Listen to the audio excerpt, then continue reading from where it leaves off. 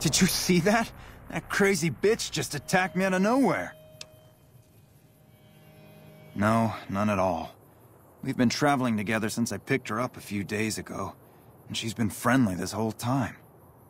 We'd actually been flirting a little when she suddenly pulled a gun out and began yelling at me to hand my caps over. Now that I think of it, though, she laughed when I threw her my money. I think what she really wanted was my Lucky Charm necklace.